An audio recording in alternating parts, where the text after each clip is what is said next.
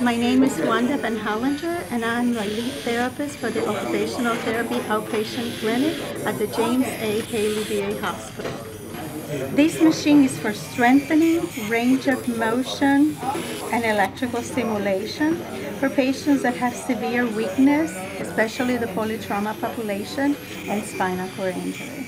The FES Hand Glove is controlled by a tablet where the therapist can put the parameters into the system.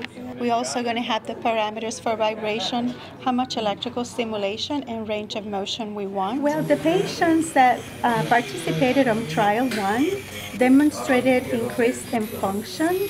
That means that they all improve in feeding, grooming abilities, and bathing because they were able to use their hand more.